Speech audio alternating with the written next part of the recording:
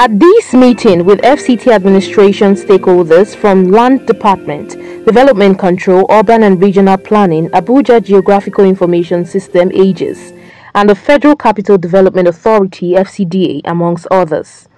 The Minister of the Federal Capital Territory, Barrister Nyesom Wike, says he is concerned with a series of unpleasant reports bordering on land swap, sales of national houses, and abandoned houses.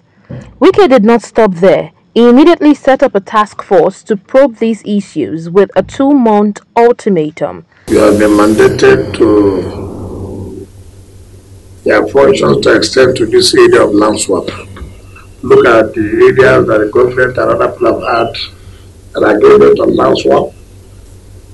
Look at the terms, how favorable it is, and make a recommendation.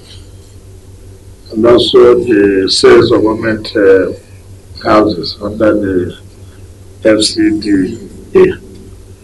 So because of this now, I will extend their term, their tenure, even though the one for the housing, the CO4 is 1 month, but with this more functions given to you, so we'll take it to almost 2 months.